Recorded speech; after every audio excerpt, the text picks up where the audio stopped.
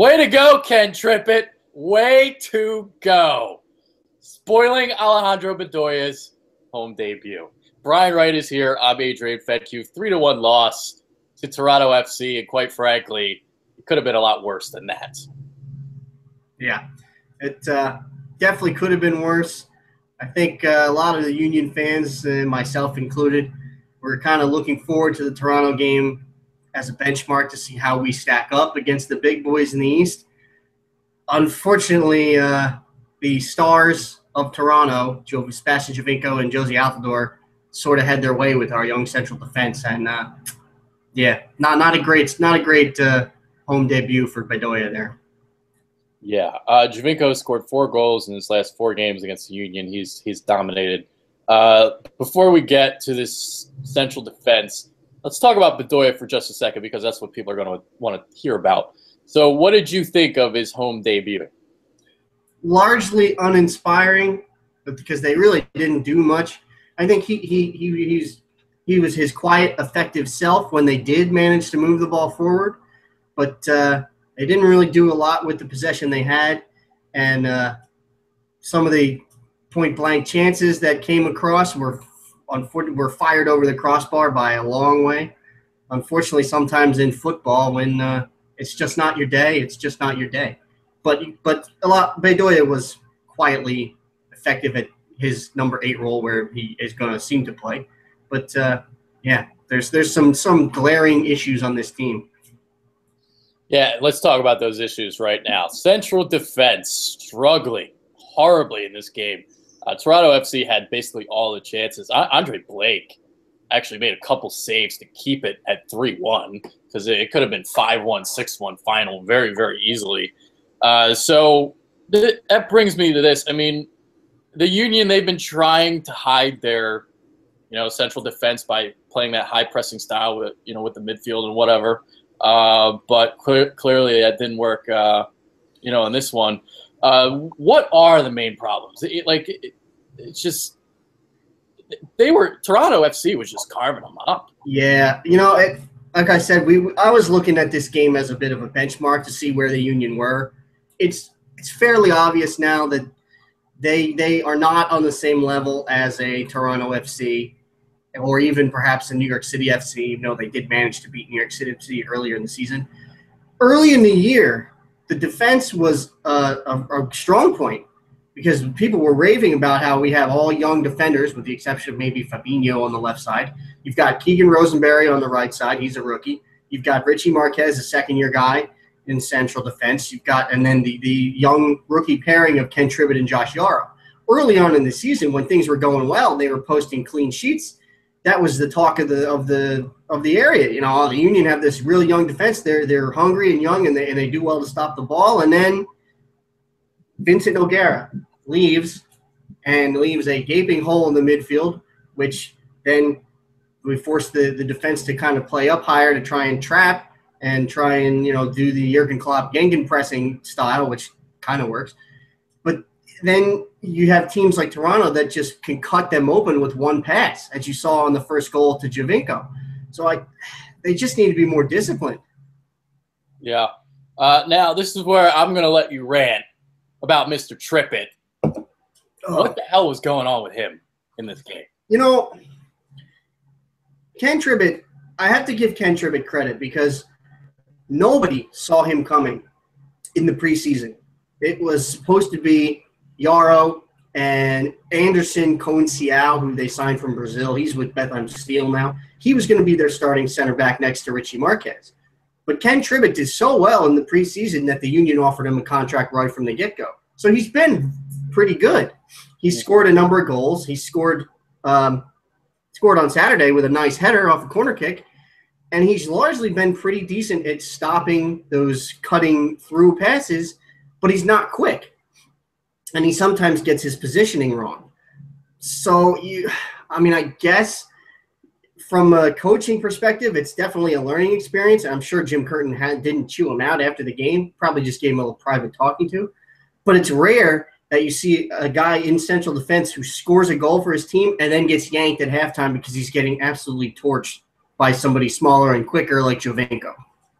Yeah, no, you got absolutely torched. What did you think of Yaro's play then in the second half? What's interesting is I like Yaro. If we don't know, Josh Yaro played at Georgetown with Keegan Rosenberry, and he was the second overall pick in this year's draft. Keegan Rosenberry was third, also to the Union right next to him. So you have two teammates that are familiar with each other playing in the same defense, which can only help the cohesion.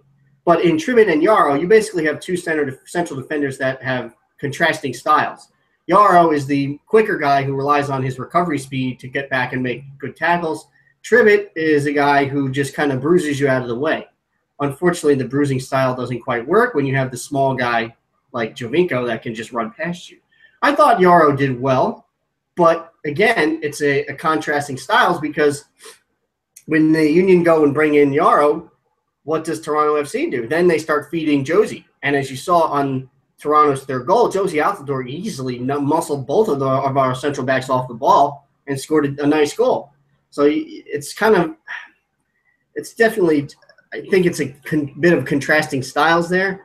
But because I like both of their center backs. I think if they have more time, which they've had plenty of time, but the more they play together, I think the better they'll be. But Jim Curtin's got to settle on one of those two as his starting right center back because he's been alternating back and forth. It seems lately he's been favoring Tribbett. I might start leaning the other way. In fact, I know I'd probably prefer Yaro because he's quicker and better with the ball. But I do think they have a nice future ahead of them. They're just going to have to work on their positioning a little better. Yeah.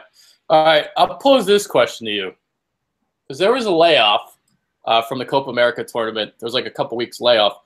Is it possible that all these teams studied the tape and maybe, just maybe, figured the Union out?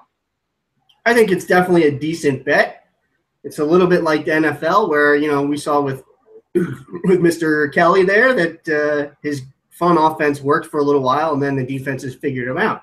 So I think maybe in the interim there, all the MLS coaches have kind of adapted to the way the Union want to play because they've said, and Ernie Stewart has said that they want to play a 4-2-3-1 with interconnecting passes through the midfield up to the forwards and then let the other guy, the wingers, run off it. So they've kind of stuck to a style, which can be good because it helps them build an identity. But once the opposition kind of figures out how they want to play, then that's on Jim Curtin to kind of tinker with his formations and figure out which personnel work best depending on the opposition, and he really hasn't done that. Yeah. Do you have any suggestions to possibly, kind of counter back? I like the 4-2-3-1. It's fairly common, and it gives your back four a nice layer of protection in front of them, which we've seen with the young back four they need.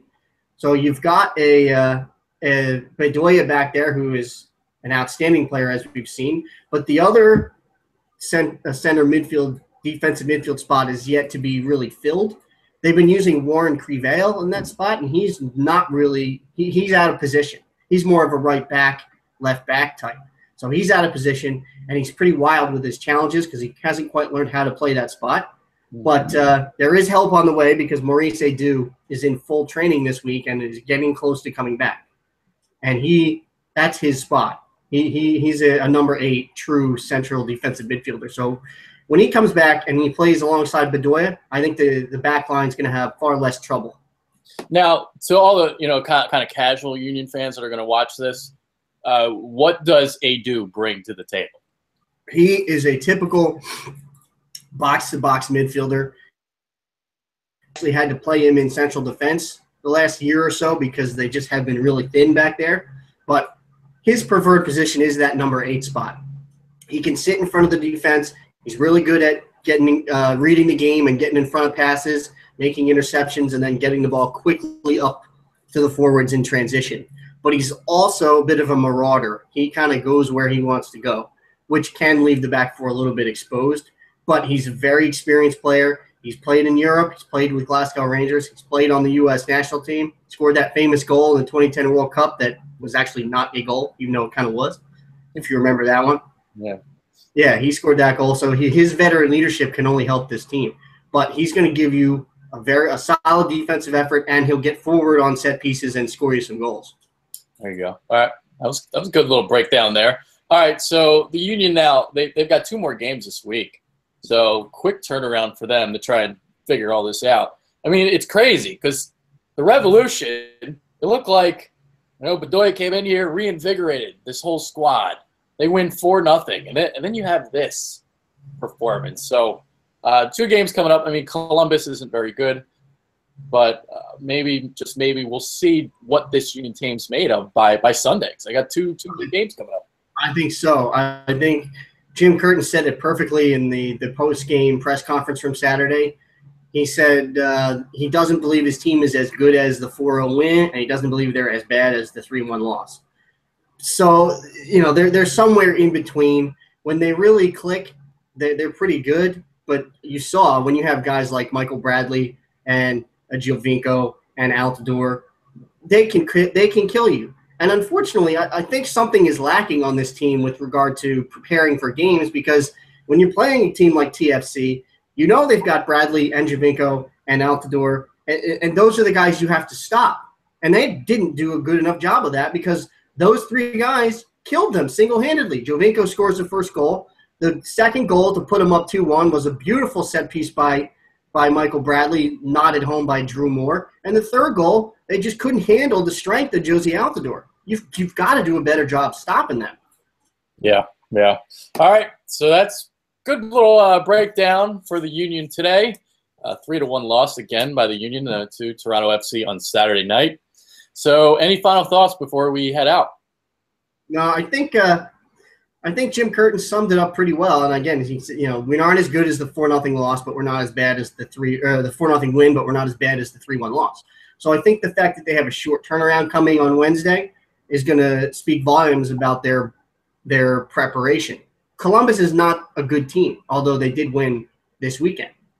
They did win, and it's a tough place to play, that Matt Frey Stadium over in Columbus. But I think they'll be prepared. You should be able to get at least a draw out of Columbus. Coming home this coming Saturday to face Sporting Kansas City is going to be a challenge because they don't see Sporting Kansas City as often as they used to.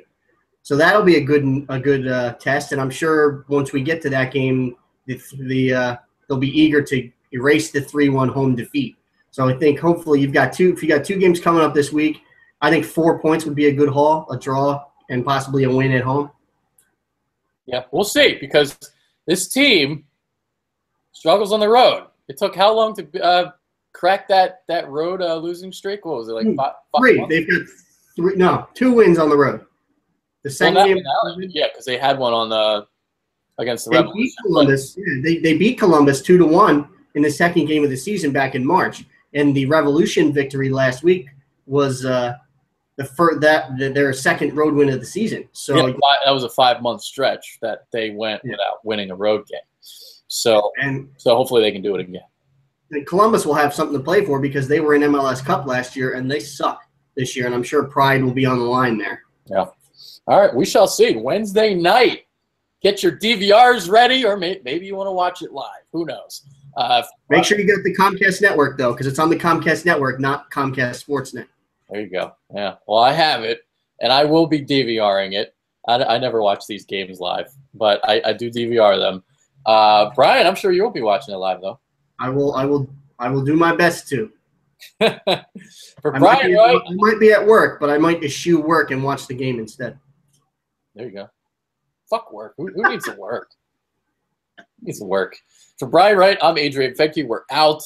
Don't go to work. Watch or DVR it like I do. We're out. See ya.